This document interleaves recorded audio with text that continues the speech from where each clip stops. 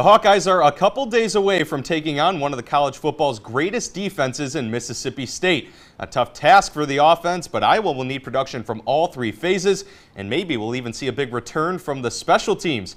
Hawkeye headquarters reporter Adam Rosso caught up with a couple Iowa specialists to get some tips on fielding punts.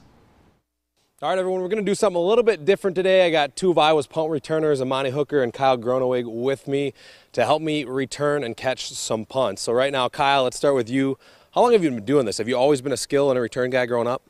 Yeah, back in 7th grade when I started, I think everyone on the team just kind of had the opportunity to, our coaches just said, hey, can everyone come try and catch punts and stuff like that, and it was something I was interested in, and I kind of just never looked back since. All right, Amani, how about you? Is this something you've ever done since Pee Wee in Minneapolis, or when did you start returning kicks? Growing up, like watching Devin Hester do it, you always copy it in, like your front yard, your backyard with your brother. So, I mean, I've always been doing it, and then I got to high school, been doing it there. Kyle, you broke the big one at Illinois. You had a few close ones, got that one. How good does that feel when everything comes together? How good of a feeling is that to know all that work, you finally broke one? I mean, it makes me really happy, and also just makes me happy for my teammates. All 10 guys in front of me, they blocked their butts off all year long. And the best feeling is that when you go into the end zone and you look back and you see them all running at you, everybody's hooping and hollering, it's just a really good time. And that's, for me, that was the biggest part. Just giving it back to them.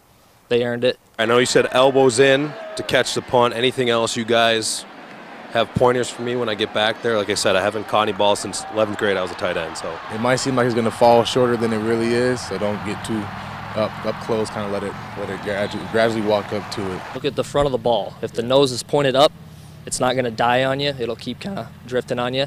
But now if the nose is pointed down, it's going to come straight down, so you got to get underneath it. And confidence. I don't have any blockers out here, but confidence. I'm going to have confidence in myself that I'm going to be able to do this. So let's get this rolling.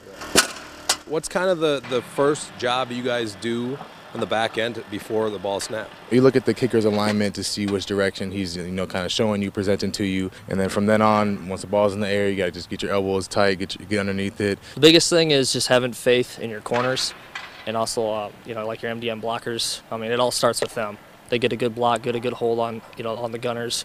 That really gives me confidence because I know I'm having time to field this ball. Basically from there, like where the scheme's supposed to hit. It's supposed to go up the middle, left or right. How long did it take to get used to looking up in the air and having 10 guys barreling down at you, knowing my first job is to catch the ball? You got to understand that everyone's going to do their job, and once you trust everyone else, then it kind of makes it easier for you just to focus on catching the ball, and then you just go from there and just try and make a play. All right, well, hey, not too bad, actually. Once you get the hang of it, once you get the feel for the height and the depth that it's going, I think I did an okay job. So watch this in the Outback Bowl too, guys. Special teams could be a big key to victory for the Hawkeyes.